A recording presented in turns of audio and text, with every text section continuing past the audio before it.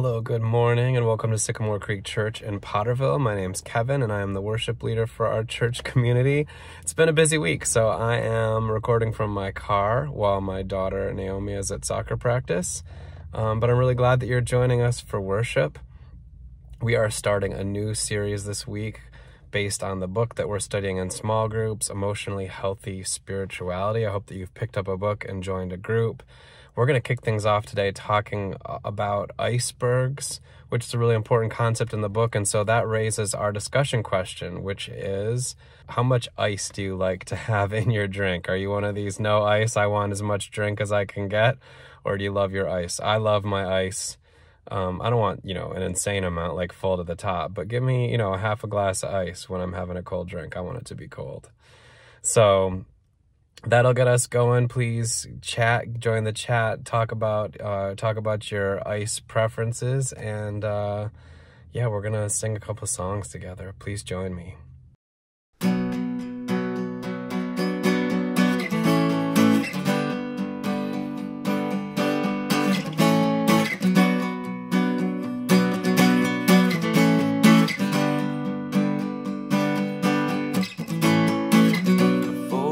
My need, I will bring my heart.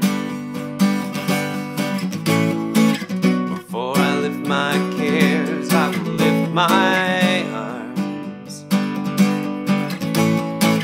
I want to know you, I want to find you in every season, in every moment. Before I bring my need, I will bring my heart and see.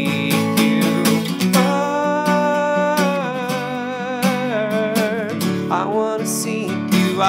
wanna seek you first. I wanna keep you, I wanna keep you first. Thing I want you first.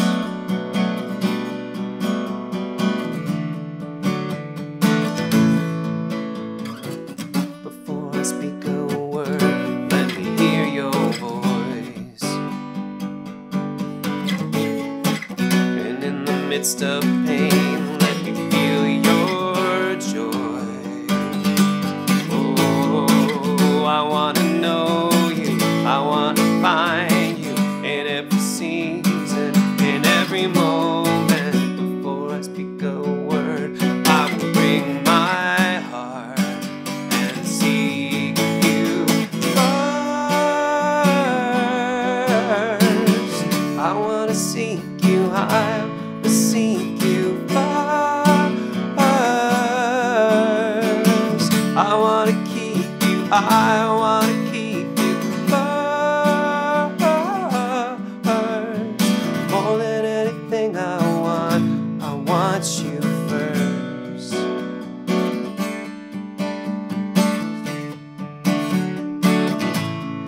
You are my treasure and my reward.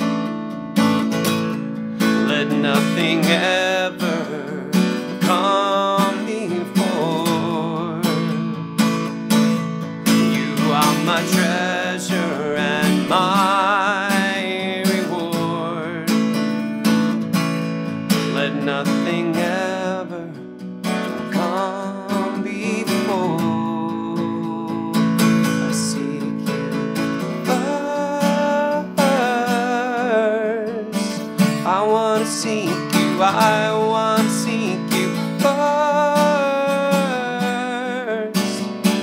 I want to keep you, I want to keep you first. More than anything I want you first.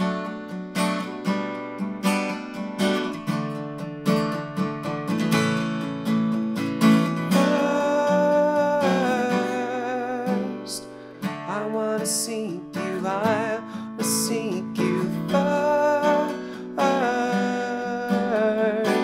I want to keep you, I want to keep you first. More than anything I want you first.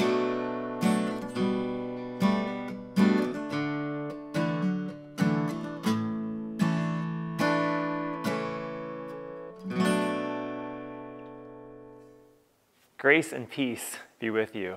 Hi, my name is Mark. I'm the pastor at Sycamore Creek Church in Potterville. I'm thrilled you've joined us today for our online worship service as we start a new series, Emotionally Healthy Spirituality. We're going to be talking today about actually emotionally unhealthy spirituality. We're going to talk about the problem that we're trying to address, and hopefully throughout this series we're going to move toward greater emotional and spiritual health.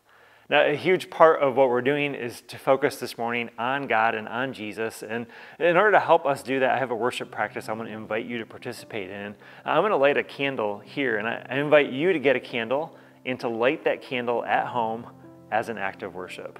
As I light my candle, you light yours.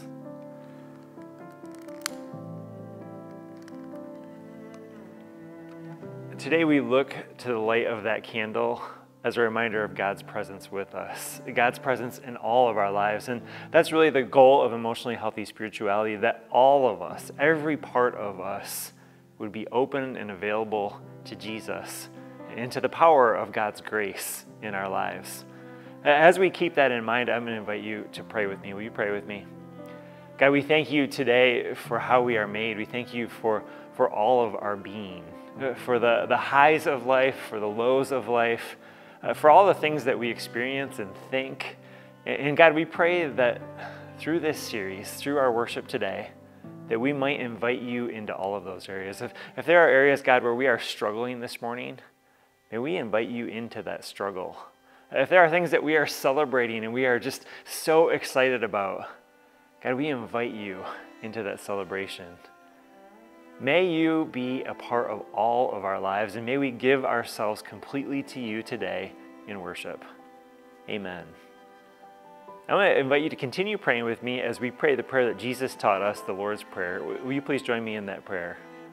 Our Father, who art in heaven, hallowed be thy name.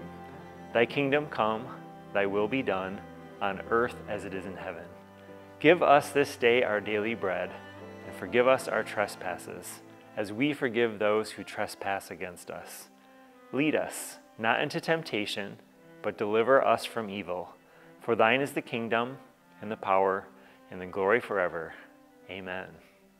Today, as we start this series, Emotionally Healthy Spirituality, we have with us Tom Arthur, the lead pastor of Sycamore Creek Church and the campus pastor of what will be our new Eastwood campus coming up soon. Tom is going to be with us to talk about emotionally unhealthy spirituality, but first, here is our host for this morning. Welcome to Sycamore Creek Church in Potterville. We're glad that you've joined us for worship. My name is Danielle, and I am the director of our children's ministry at Sycamore Creek Church in Potterville. I'm also our host for today, and I'm glad that you've joined us for worship. Please take a moment and fill out a connection card at sycamorecreekchurch.org/connection. We'll refer to that connection card again later in the worship service. Connect with us for the first time and we'll send you a free book. Another great way to connect is by chatting and commenting on the worship service. We would love to interact with you. If today's worship is helpful for you, please take a moment to share it with your friends on social media. You can share the worship service and use our hashtag #SCCPotterville. Today's message begins with this.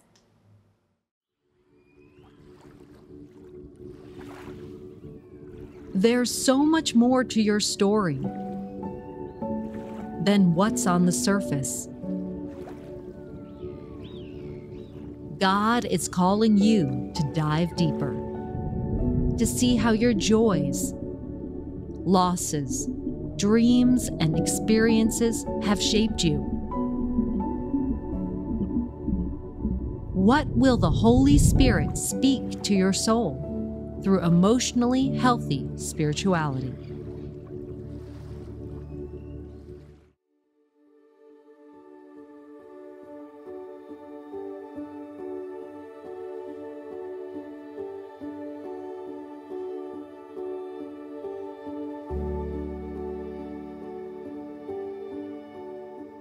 This year, Sarah and I had just an abundance of peaches on our peach tree, like thousands of peaches. I'm talking about so many peaches, and they were so beautiful. We'd take them down off of the peach tree and take them inside and start to eat them.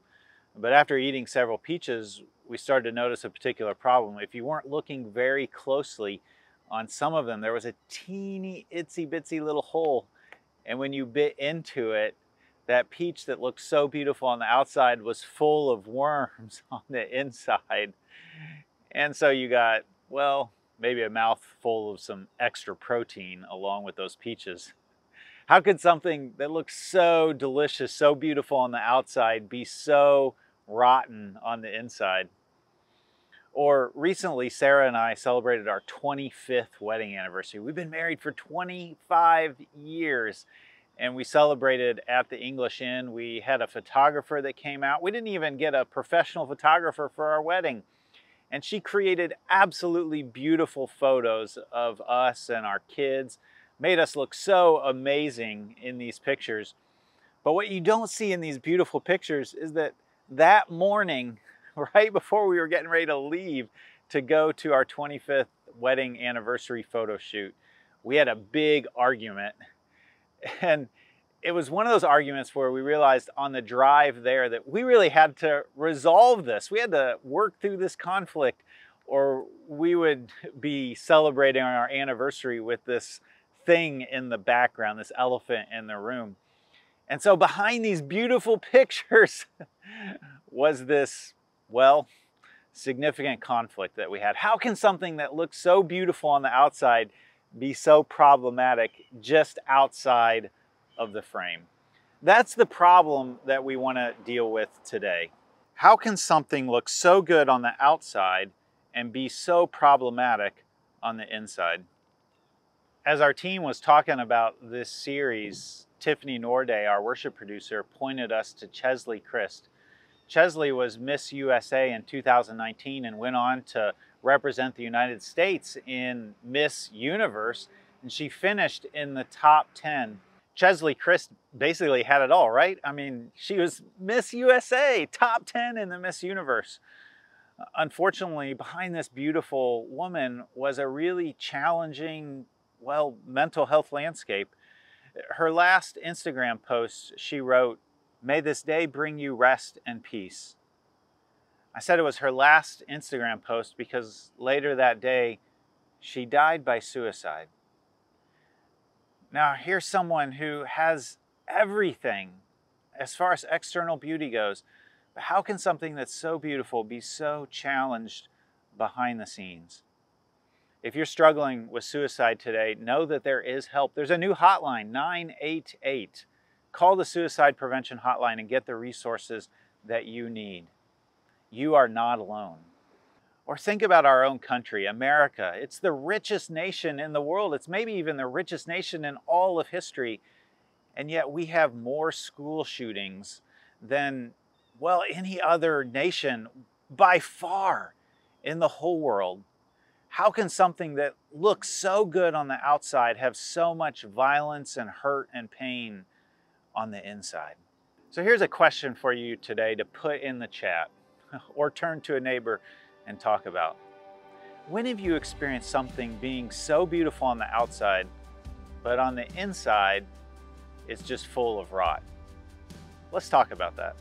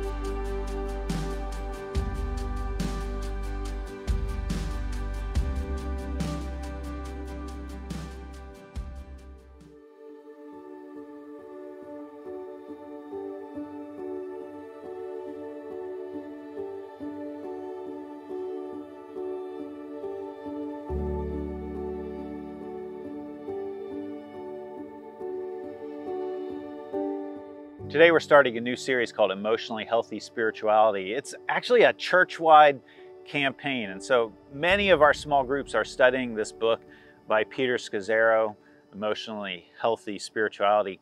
And if you sign up for a small group, you can get a free book. There's also some extra resources that if you want to pick them up in the micro bookstore, there's a workbook, there's a daily prayer guide. The book, Emotionally Healthy Spirituality, is free. The workbook and the prayer guide, you got to pay a little bit in the micro bookstore. We're also taking some inspiration from a church out in New York that's been working with us called Liquid Church. And the problem that we want to deal with today is this. How can something look so good on the outside and be so problematic on the inside? It's kind of like the iceberg. What you see above the surface of the water is 10%, but underneath the surface is the 90% that will sink the Titanic. Or I love canoeing, like on the Grand River behind me here. This past weekend also, I was on a 2-day overnight trip on the Manistee River. And you have to, when you're canoeing, dodge these little teeny logs that are sticking up out of the surface of the water. But underneath the surface of the water is the 90% of the log that if you are not careful, it will tip you over and ruin your whole trip. When it comes to our life, 10% are the external behaviors, the things that you see and do, the going to church, the praying. But the 90%, those are the emotions, the motivations underneath the surface, the fear, the jealousy, the anxiety. Those are the things that come out in moments of stress. Most Christians focus on the 10% and only scratch the surface rather than digging deep into what God has for us. You see, we do all the right things. We go to the right church, we read the right books, we pray the right prayers, we listen to Christian music, we go to the right movies and don't go to the wrong movies. We advocate for all the right things. We're part of the right political party, but underneath is jealousy, fear, anxiety, repressed anger, envy. We sing praise songs on Sunday, but we ignore the fear within. And when we do look within, what we see, it frightens us. And so we just ignore it even more. It is possible for things to look pretty bad on the surface, that 10% that you can see, but underneath the surface, the 90% to be really pretty good. Take, for example, Paul. He's one of the first missionaries of the church, and he wrote a lot of letters to different churches that he helped found. And in one of them, he's writing the letter from prison. It's his letter to the church at Ephesus. It's called Ephesians. And here's what Paul says. I pray that from God's glorious, unlimited resources, He will empower you with inner strength through His Spirit.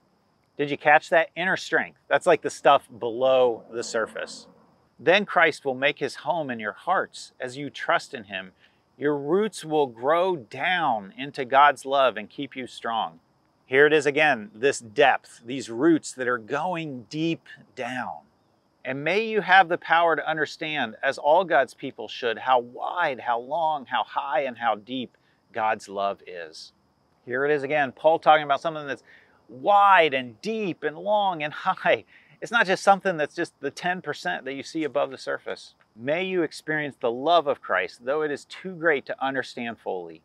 Then you will be made complete with all the fullness of life and power that comes from God. Made complete, the fullness of life. And we're talking about a maturity here, a spiritual maturity, an emotional maturity. Those two things, when they go hand in hand, so beautiful. Not just on the surface, but underneath the surface as well. So here's the point of this message today. In fact, it's the point of the whole series. It's impossible to be spiritually mature while remaining emotionally immature. You can't be emotionally 1 inch deep and spiritually mature. Spiritual maturity requires emotional maturity, emotional depth as well. Many of us lack an emotional EQ, an emotional intelligence. A part of emotional intelligence is understanding how we come across to other people, how other people perceive us. I had an unexpected experience of this lately where somebody else perceived me in a different way than I perceived myself. You see, I went to support Mark Klaus in the Dapper Dads contest and challenge, and I was just there in the audience, but I thought, you know what, it's Dapper Dad, so I'm going to dress up. I'm going to be dapper. And I was telling my kids about this, and they were like, well, what does dapper mean? I said, well, it's, you know, you're dressed up, like you look good in a kind of classic sort of way. And after I explained what dapper meant to them, they said to me, Dad, you're not dapper.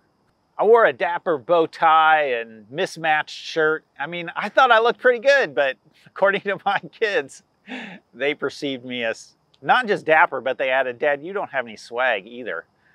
Oh, here I was thinking that I had both. Now that's a sort of silly story, but it gets at a deeper point that a lot of times in conflict, we have an inability to perceive reality from somebody else's perspective besides just our own. It requires us to ask, what in this situation do I need to take responsibility for? What have I contributed to the conflict? And that, of course, requires vulnerability, but so many of us lack the ability to be vulnerable with those around us. What we do instead is we stay on the surface. Our talk stays at the 10% rather than going deep. It reminds me of Chad Sanders' poem, Let's Talk. Let's talk. Let's talk about sports. Let's talk about cheese. Let's talk about the courts. Let's get takeout Chinese and we can chat about work, or I can get your appraisal of the first few seasons of The Marvelous Mrs. Maisel. What you reading? What you eating? What's the word on the street? Who's in the news? Celebrity views. Did you see my retweet? Let's talk D&D. Let's talk Peak TV. Let's talk gaming PCs. Let's talk loose leaf tea. Let's talk all day. I got so much to say. Just remember we agreed I don't talk about me. Not like the real me. No one needs to know all that stuff. There's enough fluff in the world to keep our conversation percolating. There's no need to dig deep. We can keep it on the surface where the wounds heal quickly. Deep is where I share more than I should to you. Deep is where I bear more than I care to. Deep is where I've been hurt before. So I implore you, let's keep it light, all right? So we talk about sex, but never about love. We talk about blessings, but never about loss. We talk about the joy, not the pain. We only air fresh linen, not the stained. If we talk about God, we keep it simple and safe. Talk of doubts or confusion or anger or sadness is unacceptable. God is great, God is good. To say much more would just be rude. Rewind. If we talk about God, we keep it simple and safe. Talks of doubts or confusion or anger or sadness is unacceptable. God is great, God is good. To say much more would just be rude. So let's talk Star Wars and Costco and Oscars and Loki. Let's talk Seinfeld and Python and pub karaoke. Let's talk Big Ten versus SEC. Let's talk Iron Fist versus Shang-Chi. I'll talk about anything, you see, that keeps me from dealing with me. I was trying to go deep with a colleague of mine and say, hey, over the last a decade or so of your experience as a pastor, what's the biggest mistake that you've made? And what this colleague of mine told me was that it was not removing a staff person and a leader sooner than they did.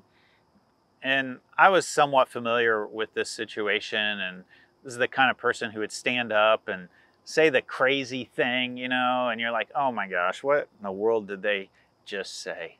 And this person was always right and never wrong, and conflict was this super aggressive kind of thing rather than a team working out.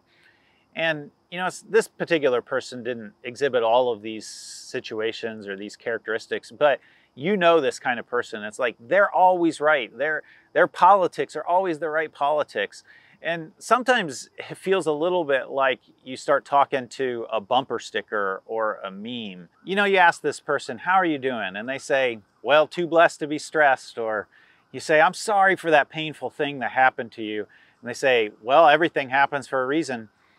That really frustrating thing that didn't go the way that you wanted it to go, where you applied for that job and didn't get it.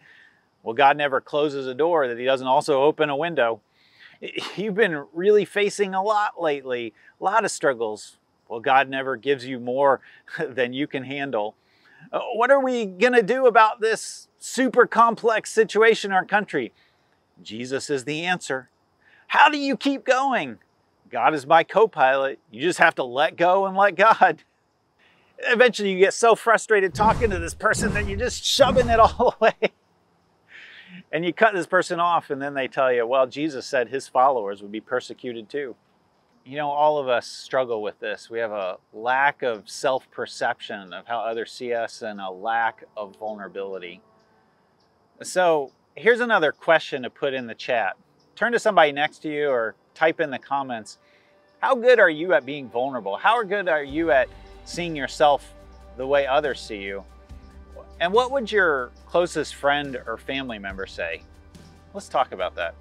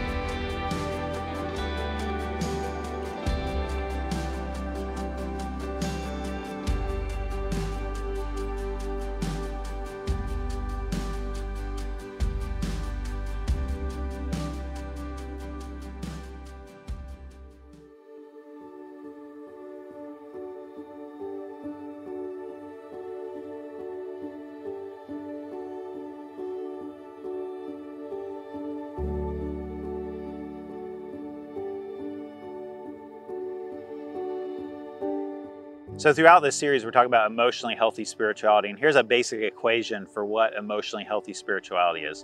Emotional health plus contemplative spirituality equals emotionally healthy spirituality. So you may wonder, well, what is emotional health and what's contemplative spirituality? Well, here's a definition for each of those. Emotional health is the ability to be self-aware and love others well. And contemplative spirituality equals slowing down your life to be with Jesus. All of us on some level struggle with a false self. The false self is the personality we project to God and others to impress, survive, avoid exposure, or get our way. We look so good on the outside, but on the inside there's all of these motivations of fear, anxiety, people-pleasing, manipulation, defensiveness, self-promotion, blame-shifting, avoiding weakness, not self-aware. We're in this post-COVID world right now, or at least more of COVID is behind us than it is hopefully in front of us, and we are all just emotionally worn out. We're all burned out. We've all been through this collective 2.5 years of trauma. We end up feasting on Sunday, and then we famine the rest of the week. Here's what Peter Scazzaro says are the top 10 symptoms of emotionally unhealthy spirituality. Number 1 is using God to run from God. Using scripture for my own purposes, to do my own will rather than God's will. Number 2 is ignoring the emotions of anger, sadness, and fear. Not being honest with myself and others about the hurts and the pains below the surface. Number 3 is dying to the wrong things. Denying the wrong things in life, the healthy, God-given joys of life, friendships, family, recreation, taking care of yourself, while finding it difficult to die to my self-protection, my judgmentalism, my lack of vulnerability or self-awareness. Number 4, denying the past's impact on the present. not considering how my past family dynamics and situations and events in life are playing out again over in a script in the present with my current friendships and relationships. Number 5, dividing life into secular and sacred compartments. Compartmentalizing God to, quote, Christian activities like church and prayer, while ignoring God when you're doing chores or shopping or just out recreating. Number 6, doing for God instead of being with God. Evaluating my own spirituality based on how much I accomplish for God. Number 7, spiritualizing away conflict. I'm talking about here missing out on true peace by smoothing over conflicts and disagreements, rather than, like Jesus, raising conflict in the face of false peace. Number 8, covering over brokenness, weakness, and failure. Not speaking freely about my failures, my mistakes, the places where I have failed in life. Number 9, living without limits. Trying to do it all. Trying to bite off more than you can chew. Number 10, judging the spiritual journeys of others. Finding myself occupied and bothered by other people's failures and mistakes, rather than focusing more on myself. Now, if you answered the last chat question saying you're good at being vulnerable and being open with others, but nothing in that list spoke to you, well, then I have a really good therapist I'd like to recommend to you. So here's another question for you. Put this in the chat. Which of these list of 10 is God speaking to you most about right now? Let's talk about that.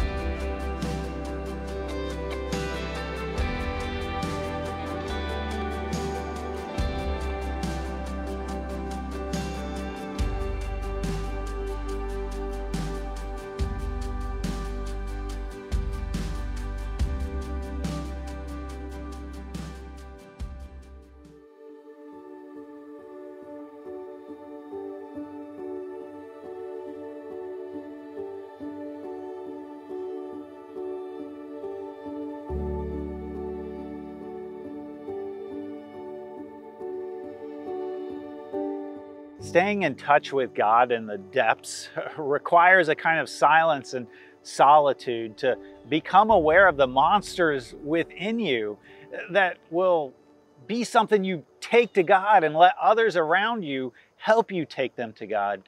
To be aware of the places where your anxiety is pushing you away from God and rather let that anxiety push you toward God. In fact, almost all the people who come to Jesus in the New Testament come because something is going on that's creating an anxiety, and that anxiety drives them to Jesus. There's nothing like tests and trials to destroy your false perceptions of reality, your illusions about what is real. Adversity can strip you of those illusions and grow in you a kind of authentic life. We can allow the setbacks and the brokenness in life to drive us deeper into God, to drive us deeper into an experience of knowing that God's love isn't something that we earn. It's given to us 100% as a gift of grace from God. Let's remember again what emotionally healthy spirituality is. It's emotional health plus contemplative spirituality. And emotional health is the ability to be self-aware and love others well, and contemplative spirituality is slowing down your life to be with Jesus. Dallas Willard, the author and philosopher, says that the Christian life is about ruthlessly eliminating hurry. All right, now that we've got that done, what's next? Contemplation is creating enough space in your life to go deep and wide with God, and that doesn't happen in a moment. It's a process, it's a journey over time. One of my practices over the years has been to set one day aside for a spiritual retreat to get away and do this sort of internal contemplative work. But recently, I've let the demands take over my time, and I haven't done it probably for about a year. I've gotten out of the habit of it. And recently I recognized this and realized it, and I set aside a day to finally get out to the St. Francis Center up in DeWitt. And I spent the day there in silence and solitude and reading and praying and journaling. And I was looking for and listening for the Word of God. What was God going to speak to me that day? And one of the things I found myself journaling about was the weight that I find feeling on my shoulders lately. There's so many big, huge things that I'm helping manage. The adoption of a church, the remodeling of a parsonage, the remodeling of a building, the bringing on a new pastor, putting my kids in a new school, moving my family into a new part of Lansing. And the weight of all of those things was bearing down on me. And while I was in that quiet contemplation, I heard God speak to me. God said, everything that has been worth carrying, the weight of the world, has already been carried by Jesus on the cross. Everything that is worth carrying has already been carried by Jesus on the cross. Now, in that moment, I felt a sort of conviction, and I confessed to God me picking up these things to carry, which were not really mine to fully carry to begin with. And I made an effort, I made a commitment to God to let those things go, to not carry them the way that I had, but to carry them with the help of God. And then when I got back from that spiritual retreat, I decided I need to call my therapist and set up an appointment. I hadn't been seeing a counselor for a while, so I picked up the phone and I called and set up an appointment with my counselor. You see, my idol in life, the thing that I put before God too often, is success or perfection. And one of my biggest fears is the lack of success or failure. Or if I go a little bit deeper, it's not even failure, it's looking like a failure. Emotionally healthy spirituality is giving ourselves enough time and space to do that sort of work, to have emotional health and contemplative spirituality. Mother Teresa says this, we all must take the time to be silent and to contemplate, especially those who live in big cities. I always begin my prayers in silence, for it is in the silence of the heart that God speaks. Imagine a faith community that walked alongside of you for a long period of time, helping you develop this sort of mature spirituality. One of the main ways that we try to do this at Sycamore Creek is in our small groups. And right now we're starting this church-wide campaign where so many small groups, there's groups for men, there's groups for women, there's groups for everyone, there's groups for LGBTQ folks. There's groups that are all studying this book, Emotionally Healthy Spirituality, together.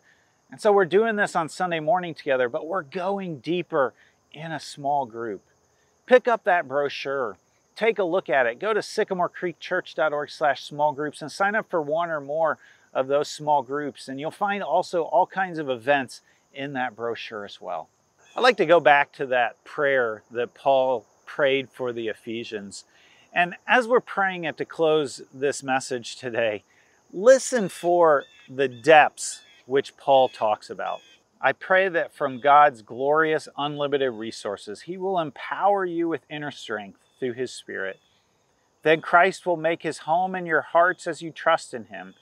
Your roots will grow down into God's love and keep you strong. And may you have the power to understand, as all God's people should, how wide, how long, how high, and how deep his love is. May you experience the love of Christ, though it is too great to understand fully. Then you will be made complete with all the fullness of life and power that comes from God. And all who wanted that sort of emotionally healthy spirituality, that sort of depth, said or typed, Amen.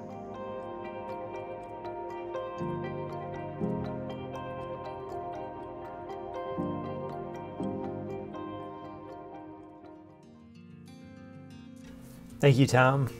I have a couple quick announcements for us. The first announcement is that we'd love to help you get connected. We'd love to help you grow in the character of Christ. You can do those things, take next steps, get connected by filling out a digital connection card at sycamore-creek-church.org/connection. You'll see there's all sorts of things on there that you can sign up, boxes you can check, information that you can share with us. Take a moment and fill out that digital connection card. We are continuing in our Groups and Events month. We have all kinds of great things that are happening this fall at Sycamore Creek Church. You can see a complete list of those things, and you can sign up to join a group or be a part of an event at sycamore-creek-church.org/small groups. This fall, as you noticed today, we are kicking off a study of emotionally healthy spirituality. We're doing that both in our worship services and in our small groups. Get connected with an emotionally healthy spirituality group, and you'll be able to go much deeper into the content that we're studying this fall. And you'll get to know people better, and it helps you to grow in your faith. In order to encourage you to do that, we'll offer a free book, a free emotionally healthy spirituality book, if you join an emotionally healthy spirituality small group. You also notice in our groups and events that coming up on November 11 and 12, we have our men's retreat, which is called Crash. Registration opens today for the Crash Men's Retreat. If you're interested in more information on that, or you'd like to register, you can email me at mark@sycamore-creek-church.org. I want to invite you, as we kick off Emotionally Healthy Spirituality today, to take our series challenge, and that is to attend worship every Sunday this month to engage our emotionally healthy spirituality content. Throughout the month of October, we will be presenting content from emotionally healthy spirituality in our worship services, and we think it has the power to be life transforming. I'm challenging you today to attend worship every Sunday, or whenever you're able to get it online, throughout the month of October. I want to thank you for your giving to support the mission of Sycamore Creek. We could not accomplish all the things we accomplished without your giving. And I also want to remind you that when you give to support Sycamore Creek, giving changes you. It's an incredible spiritual practice. It helps increase your generosity. And I want to thank you for being a part of that increase in generosity and for all that we accomplish to further the mission of Sycamore Creek. One of the ways we accomplish our mission is through our staff. Thank you so much for your giving. That helps us to have a staff. It's not just me by myself accomplishing the mission of our church. Last week, our staff was able to go on a staff retreat for 2 days and stay overnight. I want to thank the family that donated the use of their beautiful cabin on a lake for our staff to stay in. And we had a wonderful time getting away and forming deeper connections with one another and having fun and being renewed so that we can continue the work of accomplishing the mission of our church. Thank you for your support of our staff and for our ability to continue as a church to support the mission of our church. Here's Kevin with our final worship song.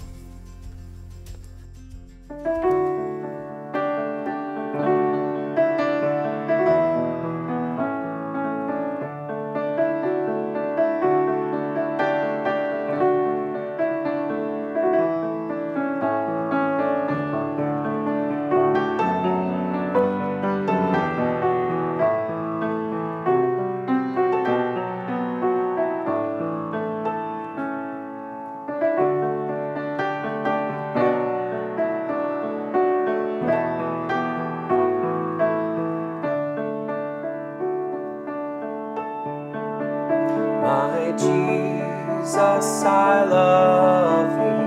I know thou art mine. For thee all the follies of sin my gracious Redeemer, my Savior art thou. If ever I love thee, my Jesus, 'tis now.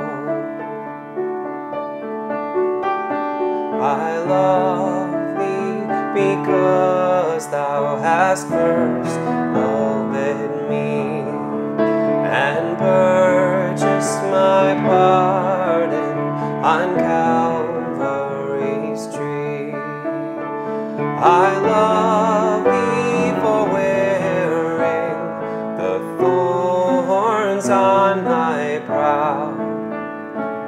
If ever I love thee, my Jesus, 'tis now. I love thee in life, I will love thee in death, and praise thee as long as thou lendeth me breath, and say when the death dew lies cold on my brow, if ever I love thee, my Jesus, 'tis now. In mansions of glory and endless delight, I'll ever adore thee in heaven so bright. I'll sing with the glittering crown on my brow. If ever I love thee, my Jesus, 'tis now. If ever I love thee, my Jesus, 'tis now.